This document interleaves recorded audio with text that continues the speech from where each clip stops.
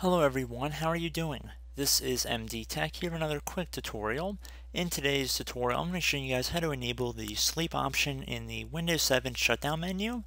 So if we go down to the start menu, and we see there's no option to sleep here, and if we click on this little arrow, there's no option here.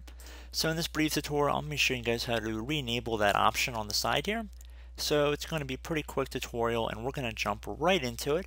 And we're going to start by heading over to the start menu. And what you want to do now is type in group policy, and the best match that comes up should say edit group policy underneath control panel. You want to left click on that one time to open it up.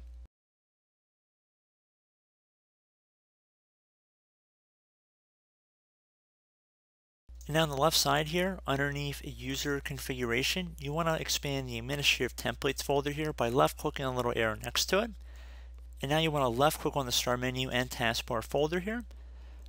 And now on the right side, you want to look for something that says remove and prevent access to shutdown, restart, sleep, and hibernation commands. You want to double click on that, and you can see it says remove and prevent access like we were showing before.